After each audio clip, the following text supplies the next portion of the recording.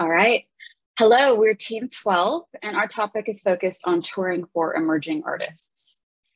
The problem we've identified is determining optimal tour routing based on where your fans are located, and finding the perfect venue fit can be time-consuming and requires cross-analyzing across many data sources.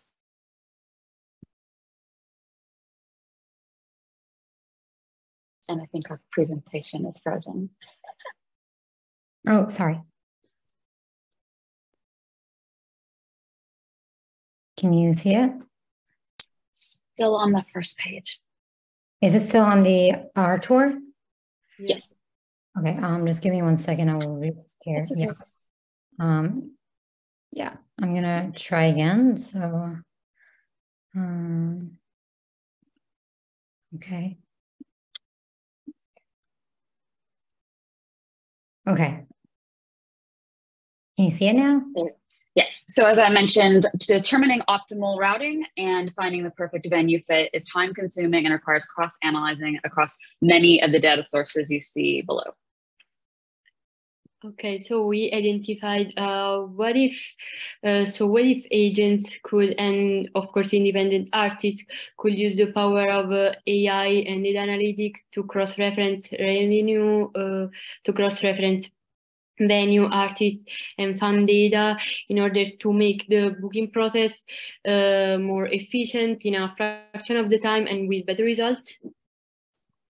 So that's where our app Artour comes in a picture. It can be used by both artists and venues, but with the focus being on artists and primarily emerging artists, you can get intelligent suggestions for your next concert venue from your artist profile, from the fan data, by connecting your streaming platforms and social media platforms and instantly get a match. So let's just say that you're an artist and you want to perform at London. You can basically search up the location on the app and get the best venue match results. And you can choose from them based on the genre, the capacity, and also the fan metrics as well. And once you get the results, you can also book requests. You can also send book requests to the venues themselves for your upcoming shows based on their availability. So how does it work under the hood? We start with artists and the city. We look up similar artists in the same genre using Chartmetric API. For all similar artists, we find all the previous events for them in the selected city, and we use Songkick data for that. For the events found in the city, we collect the venue information, the venues that these events were held, and the information about these venues, their name, contact info, genre, focus, capacity, and so on. We grab it from Vibrate and enrich this data using Polestar and some additional sources. Then when we have all the data that we need, we can calculate the metrics that contribute to the match rate. This could be the venue level metrics like capacity, genre, focus, merge rate, and so on, and artist metrics for all similar artists like genre closeness, fan engagement, and so on. When we have all the metrics we need, we can use them and machine learning model to estimate the match rate for each venue. And finally, when we have the match rate for each venue, we can rank them and show them on the map. So we also have identified 3 different stakeholders. We have artists and agencies, venues, and fans. When it comes to artists and agencies, given that they can make more bookings in less time, this results in higher agency ROI. Also, there are higher gains for the artist because this is the chance of selling a higher number of tickets and merch. More money is being saved when it comes to tour marketing, and due to a better fan targeting, there's a raise in the fan base and engagement. For venues, we can maximize revenues by improving attendance. So there's also higher percentage of the venue capacity that is being sold. They can meet customer demands when it comes to concerts more efficiently, and they can also increase cross-selling. For instance, they provide other services such as bar and little food. Whereas for fans, there's an overall better event experience because they have their favorite artists performing in the ideal venue for their music genre. However, we identified some limitations, starting from the eventual biased results due to the lack of data for the engagement data for the emerging artists, and also from the lack of data regarding past ticket purchases. And another limitation that we find is the possible resistance from venue veterans to implement a new service like this. At the same time, we find some future chance to solve some of these limitations, like the data gathering system, an integration of a data gathering system of ticket sales history, and maybe a partnership with ticketing platforms.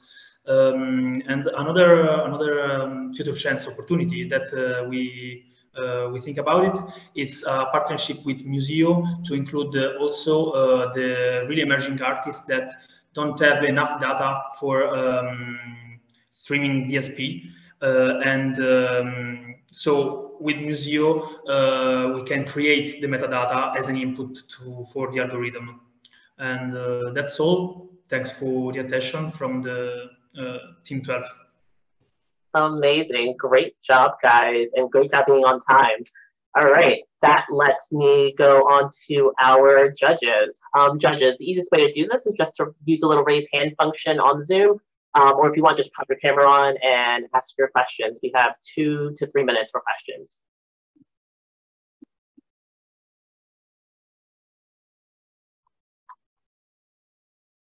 I think you're on mute. Oh, sorry. Oh, sorry. Hey, there we yeah. go. Sorry, we can hear you. Awesome. Cool. So this is Fariel from TuneCore. Great job, guys. Just had a couple questions. So one was, are there any top competitors that you think exist today, or what you would consider as, you know, the closest thing to a competitor for your Artour idea? And then can anyone truly use the app? Meaning, are there any thresholds an artist would have to hit to get matched? I'll speak to competitors. We have identified, almost 10 competitors, but none of them go into this detail as far as they will list venues, but they don't overlay the fan data, because a lot of that data can be in varied places. And so first, I think it's identifying where the fans are and then going into the level of venue booking, because you can go to Prism FM, Gigwell, 6/8, Reverb Nation, and they will do some tour venue matching, but just not at this detail. And sorry, what was your second question? And the second question was just around confirming the accessibility of the app. So can an artist, no matter how big or small, use it? Are there any thresholds that have to hit in order for them to get matched? Yeah. I think we've focused mostly on emerging artists, because larger artists will have agents that know exactly where to book them. They already have past tour histories. They have a lot more data available. So this is available to anyone, but most useful for brand new artists. Great, we'll have time for just one more question from the judges.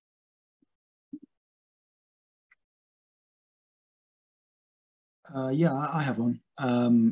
Just wanted to know how you see this interacting with the promoter community locally in each territory. I wasn't sure that was covered. I'll speak really quick and then the rest of the team can speak in. I think when you're looking at emerging artists, they're typically booking a lot of the smaller venues that the venue is the promoter. So there's not like a middleman. It might just be the pub down, you know, in the main part of the city, or a cafe, or some of those smaller couple hundred capacity venues. So there would be potentially the availability to open it up to promoters, but I think that's at a larger scale maybe. Yeah, okay, great. Thanks. Yeah, I agree with that. Could be a future implementation for our app, because basically we identified also a little revenue model. So it is of course subscription based. So a future implementation would be adding our in our customer base also the promoters that could be thrown in. We just want to test out the app first. We would like, you know, to implement it and test it out first, and then make it subscription based. Because as my colleague was showing you, there are two interfaces, basically one for the artist and one for the venue, so different results in the app. So I think that the promoter side could fall more or less into the venues part and be implemented on that side of the app.